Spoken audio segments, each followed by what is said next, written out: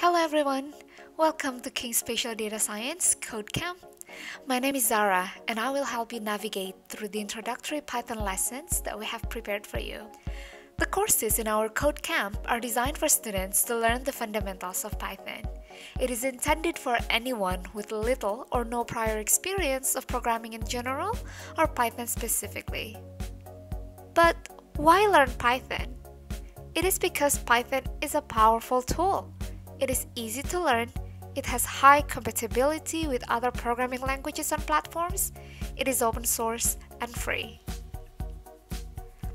Python is a multi-purpose language with a large ecosystem of libraries, framework, and tools that can be used for data science and machine learning, web development, apps development, and many more. Take a look at various Python libraries here. Each of these libraries is a collection of sophisticated functions and methods that will allow you to perform many actions with pre-written code.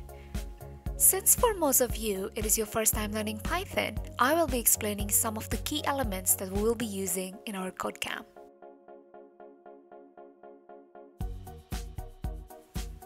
Alright everyone, let's get started.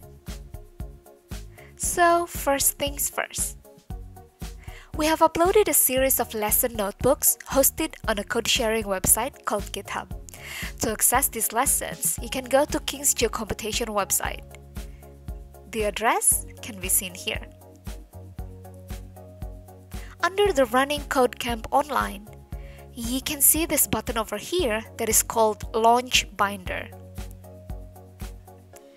Just click it.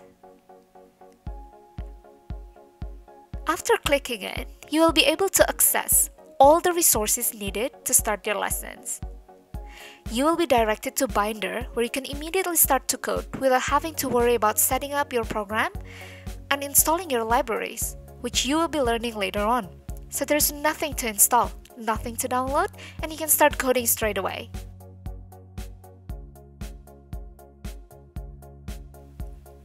If everything runs smoothly, you'll be landed here, where a series of notebooks are available for you to start learning. Begin with Notebook 1, Getting Started. Just click the file. The selected notebook will be open in a new tab. That way, you can always go back to your directory and open up several notebooks simultaneously. The first notebook will help you to get started to learn a new language, programming language. It will help you get comfortable in communicating with the computer and allow you to see the virtue of programming in geography. The second notebook talks about understanding how computers work by thinking like a computer.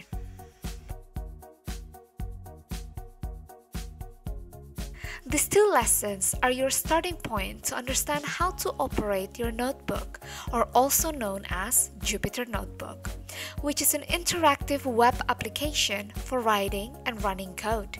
The notebook consists of a sequence of cells. There are different types of cells that you can use. The first one is the narrative text, or known as Markdown. Initially, you write in a plain text formatting syntax. Then, when running the code, it is converted into web-based format. Another important type of cell is a code cell. A cell can also be visualizations, images, videos, and equations. To run a piece of code, click on the cell to select it, then press Shift-Enter or Control-Enter. Or, alternatively, you can also press the play button over here that says Run. You will be able to edit your cells, add your own notes, comments, or codes, and also add a new cell. Double-clicking an existing cell would allow you to modify the cell. So, for example, instead of 4, I'll switch to 2, run it again, and you get different results. You can also insert a new cell. And you can switch the type of cells by going to cell type, and you can switch between code or markdown. Here, I'm gonna try markdown and write, there you go.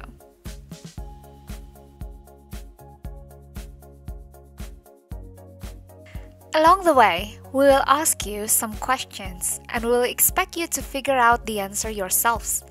You can check your answer by clicking this green button, Show Solution.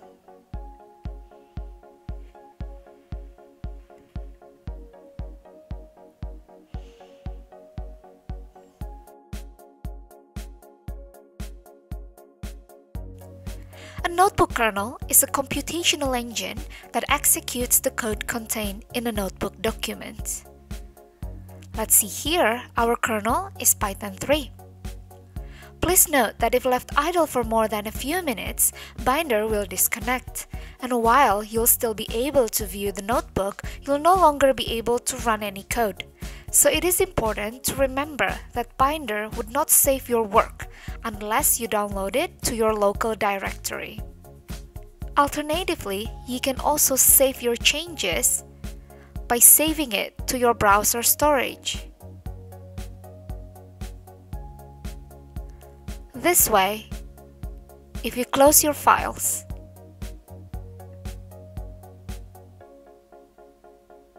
and you want to go back to the edited version of your notebook, you can just click here, Restore from Browser Storage. Click OK. And here, you have the edited version of your notebook.